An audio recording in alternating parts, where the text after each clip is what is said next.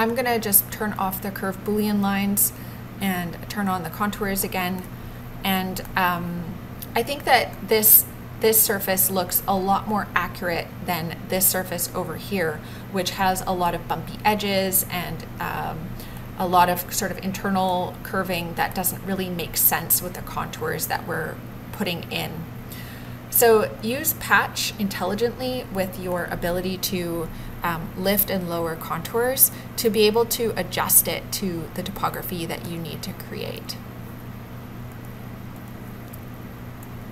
Here's another landform. This is from a project in Toronto, and this was a quite large landform that we were creating.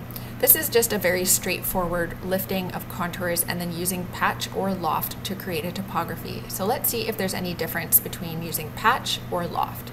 We're gonna just turn the notes back on, and you can see that we have a high point here of 6 meters and over here of 5 meters.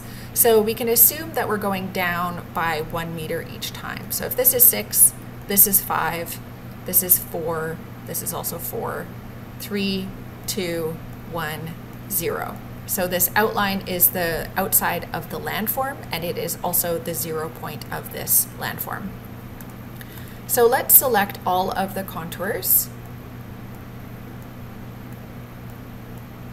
And let's begin to elevate them to their correct heights. So we're gonna start by lifting everything by 1 meter using move and then in vertical, V for vertical. Select a point, raise it up, and hit 1 for 1 meter, enter. Now everything is raised up by 1 meter. We can deselect the lowest contour line because it's gonna stay at 1 meter, and we're gonna elevate the rest by 1 meter increments going all the way to the top.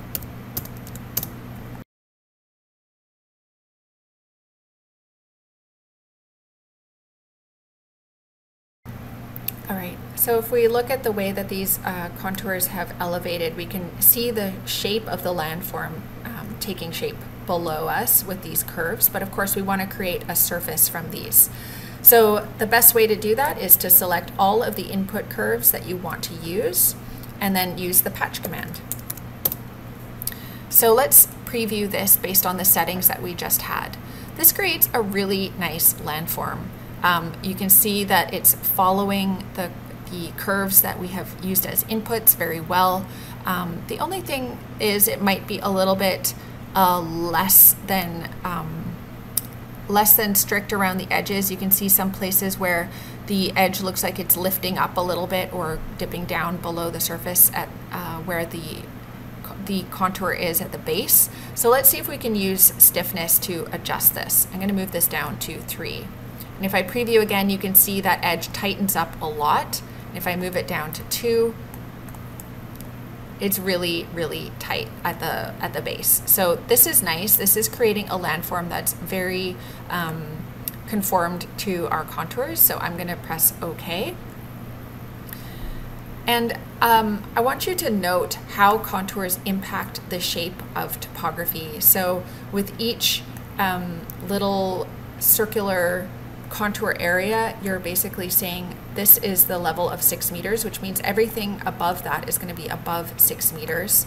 So 6 meters is actually not the high point, it's just the height of the tallest contour. The land extends up above that because of the way that land works. So you can also see as you have contours that create these sort of ridges that go down towards the base, that you end up with this like this ridge structure. You see a ridge over here as well between these edges of the contours. So as you're beginning to work with landscape, you will understand more and more how contours shape the land and how they're derived from the heights that we're cutting through.